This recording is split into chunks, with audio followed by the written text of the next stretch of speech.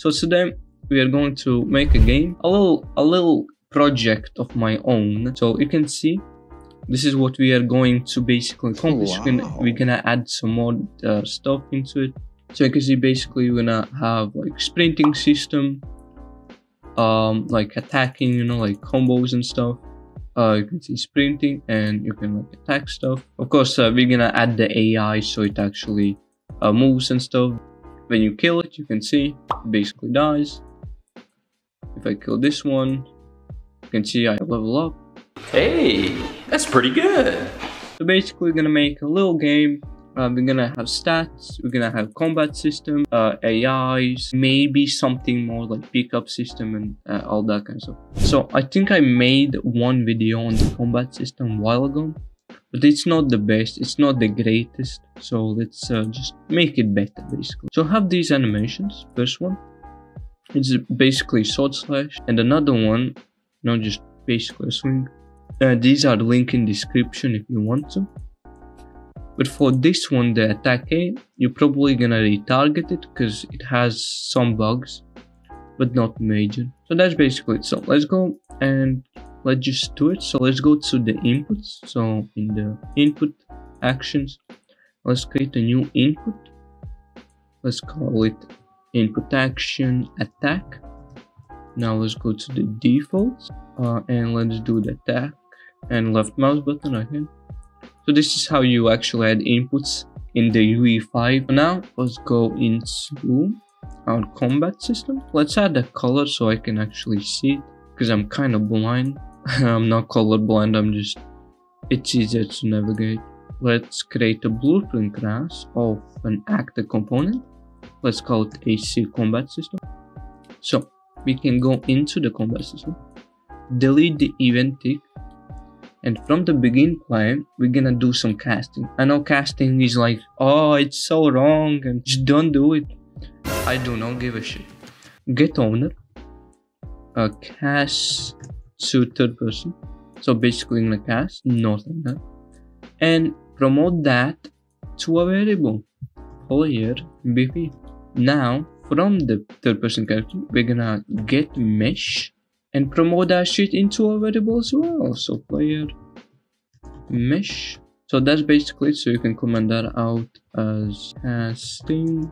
No, let's do basically a casting. Let's do the input. So let's do attacking. So you can see the input action. So this is, by the way, really new to me. So I have no idea about these new input actions. So from the start, let's have a branch, and let's have another branch from through. So 2 branches, and let's have some variables like can attack, can the player actually attack, is the player attacking right now at this moment. We should do that. Is the player jumping? So basically, so the player cannot jump when he's attacking, I guess. And now let's have save attack. And that's basically it, if I'm correct. So for the first one, let's get the player is falling. And let's have not boolean, so he's not falling. Then we're gonna proceed, and by proceeding we're gonna check can attack. So this boolean should be true, always true. So let's have it true. Right at the start we're gonna check is jumping to true. Actually you can actually name it to like can't jump or something like that, you know. It's basically gonna say no, I'm attacking, fuck off. So you can go to third person, get the combat system, get can jump, and the pulse should go into the stop. No, the pulse should be going into the jump, and the through go into the stop jumping. So that should do it. So now let's have a function, but for this one I'm gonna use custom events. So let's do custom event attacking, and let's have a boolean. And right here we're gonna check, is the player attacking right now at this moment? If it's not, we're gonna set it to attack, so he's attacking. And if it's true, we're gonna save the attack. Now we're gonna do from the is attacking switch on int. So let's do this one, and the selection, let's promote that into a variable called attacking index. So now let's add two of them, 2 pins, because we have 2 animations. So if you have like 4 animations, 4 combos, you can add like 4, you can add 5, 6. It's quite up to you. For me, it's gonna be only 2, so 0 and 1. So now we are going to have more custom events. This will be combo 1. So let's have combo 1, and it's gonna do once, so we're gonna do it once. Then we're gonna have a delay of 0.1, so it's not like instantly. Now let's get the player's mesh, play montage, and let's play out the first one, sword slash. Then on the execute, we're gonna attach attacking index and set it to 1, and plug that into the set, and you're basically done. That's all. So now you can duplicate as many times as you want. For me it's only 2 because I have 2. Plug that into this set it to 2, change this one to h2, and let's comment this out. Now we actually need to activate the combos, I guess, if you can call it like that. So let's do custom event start combo. Let's have a branch again, and this is gonna be save attack. If it's true, we're gonna unsave it and go into the combos, and if it's false, we are gonna have another custom event stop combo, and let's add to the false stop combo. And for the stop combo, it's basically is attacking to false and the index to 0, and that's all. And can jump to false as well, so, like that. It should look like this. So let's comment this out. Stop combos. Oh, sorry. So hopefully it's understandable. So now we can add to the 0 combo 1, to the 1 combo 2. This should look like this one. We're almost finished. Now we just have to set notifiers for these ones. So this will be a notify and this one. So now let's have another folder. Let's call it notify. Let's go to blueprint class.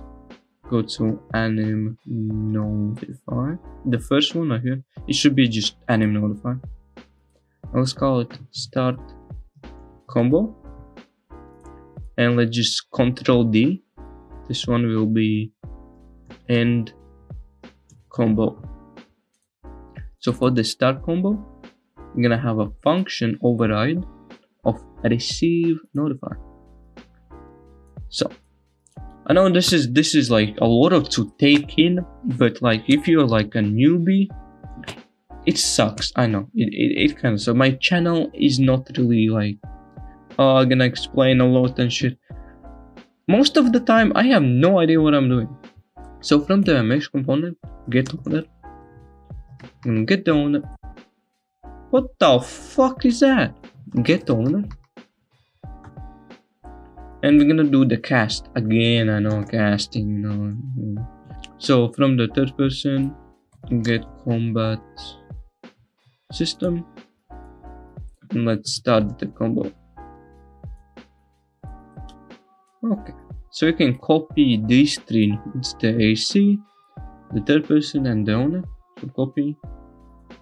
Now let's go to end combo. Let's do the same. Override. And plug that bitch in. And bam. And now this will be stop combo. Makes sense. And that's it. Wait, that's it. So now we can actually use these notifiers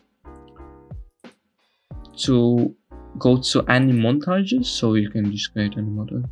So right where it ends the swing, right here, we're gonna start the combo.